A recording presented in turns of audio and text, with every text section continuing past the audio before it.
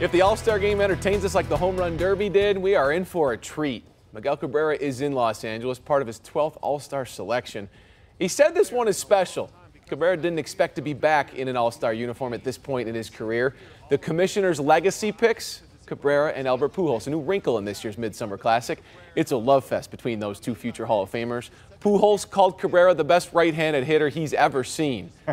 The Tiger slugger, his first All-Star game was back in 2004. All these years later, he's making sure to soak in the experience. You're looking really good. Thank you. So do you, man. No, I mean, I always look good. When you got the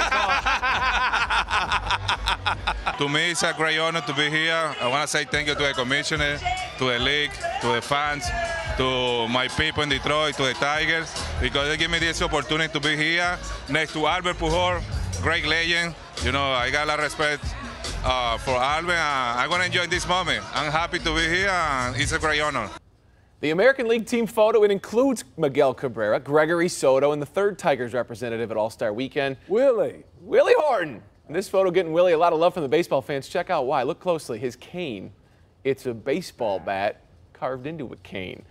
Horton's on the AL coaching staff. Dusty Baker asking him to be there and even hooking him up with a custom suit. All the Astros staff got one. So too did the great Willie Horton.